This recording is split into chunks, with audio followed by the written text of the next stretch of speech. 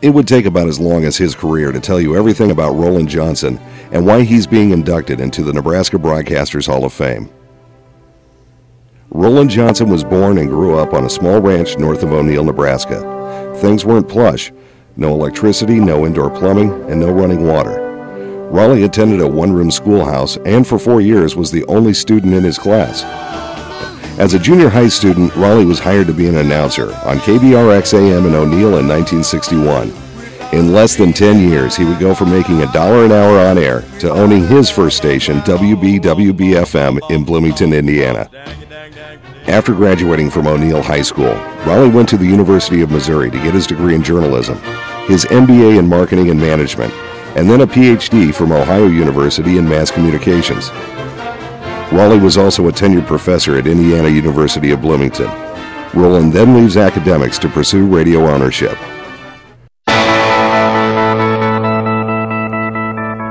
WBWB-FM signs on the air as an AOR and is an instant success. Rollie goes on to form a second company, Duchossois Communications Company of Chicago. In 1994, Rollie retires, briefly, to drive his wife crazy and play golf, and then builds a new company, Three Eagles Communications, now with 60 full-service radio stations in Nebraska, South Dakota, Iowa, Minnesota, and Colorado, as well as FarmNet, a nationally syndicated agricultural news service. My name is Phil Lombardo. I'm past joint board chairman of the National Association of Broadcasters, and I'm also the owner of KLKN-TV, the ABC affiliate in Lincoln, Nebraska. I've known Rollie as a board member for the past 6 years. I found him to be thoughtful and very effective and a good representative of our industry. He's a very interesting gentleman. I'm sure all of you who know him share my respect as you would have your respect for him. And the last thing I'd like to say is that Rollie's a tenant of mine. I lease him space on one of my towers in Lincoln, and I certainly wish he would pay his rent on time. Rollie, congratulations. I'm Steve Newberry with Commonwealth Broadcasting. I'm a Kentucky broadcaster, and when I heard that Rollie Johnson was being inducted into the Hall of Fame, it came as no great surprise. Rollie is one of America's outstanding broadcasters, and all of us in the broadcasting business know his now common theme of we worry about Main Street, not Wall Street, and he really walks the walk and talks the talk. But there's a lot more to Rollie than just what he's doing with his company now. I'm sure most of you are aware that he has a very distinguished background in education, having served as the head of the Telecommunications and Radio and Television Department at Indiana University. I had the pleasure to speak to some students there back earlier this year, and his name was gold. And as soon as I mentioned that I knew Rollie Johnson, they all knew him as Dr. Rolland Johnson. And I said, yep, that's the same guy. He's a great broadcaster. He's a great individual. He and his wife, Paula, do a fabulous job with their company and enjoy the life that they've set out for themselves. And all I can say is on behalf of a lot of broadcasters in the United States, Rollie, congratulations. It's well-deserved, and we're very proud of your accomplishments on behalf of the broadcasters in Nebraska and across the United States of America. I'm John Barger from San Antonio, and I have the privilege of serving with Rollie on the National Association of Broadcasters Board of Directors. And I just want to congratulate you, Rollie, on a well-deserved award from the broadcasters of Nebraska. My very best to you and Paula. Through my association with Rollie on the National Association of Broadcasters Radio Board, that we became very good friends, and I just want to say the Nebraska broadcasters have made a great choice in naming Rollie to their Hall of Fame. He's going to be a terrific addition. He's a great broadcaster. He's got not only terrific ideas about broadcasting and knowledgeable about the history of it, but he's got really great foresight into the future of broadcasting as well. And that's the kind of forward-thinking people that we want in this business. So congratulations, Rollie. Well-deserved honor. Hi, I'm Bobby Caldwell, owner and CEO of East Arkansas Broadcasters in Wynne, Arkansas. I'd like to congratulate Rollie and salute his family for his selection to the Nebraska Radio Hall of Fame. And from all the broadcasters in Tennessee and Arkansas, our best to you, Rollie.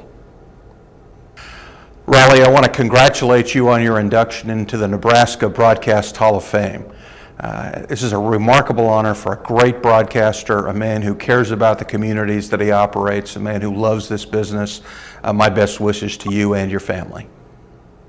Hi, I'm David Rare, President and CEO of the National Association of Broadcasters.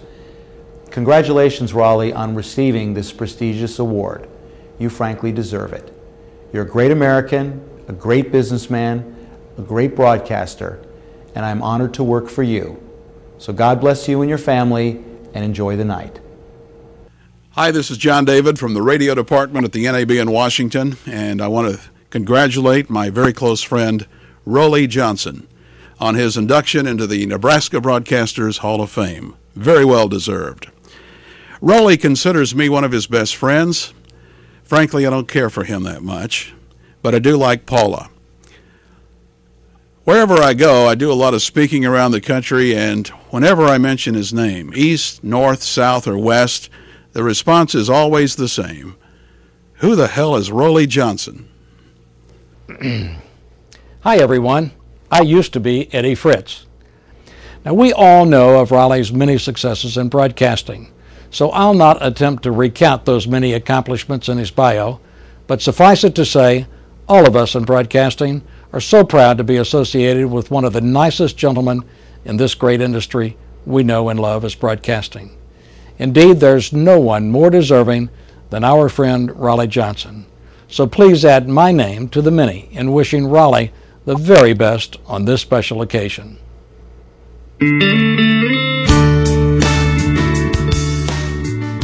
Johnson's philosophy is well known throughout the radio community, as well as his dedication to personal community service. He presently is an elected representative on the National Association of Broadcasters, representing Nebraska and Colorado, and has had numerous Capitol Hill visits during the state leadership conferences.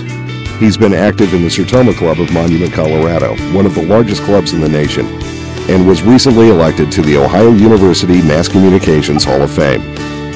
Rolland and his wife of 39 years, Paula, live on a small ranch near Larkspur, Colorado. His son Andy and daughter-in-law Laura, as well as his daughter Kim, son-in-law Bill, and their beautiful granddaughter Reagan visit frequently to the Three Eagles Ranch.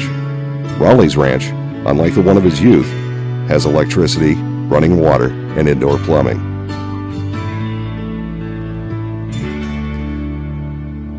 Rollie Johnson can now add to his long list of accomplishments being inducted to the Nebraska Broadcasters Hall of Fame.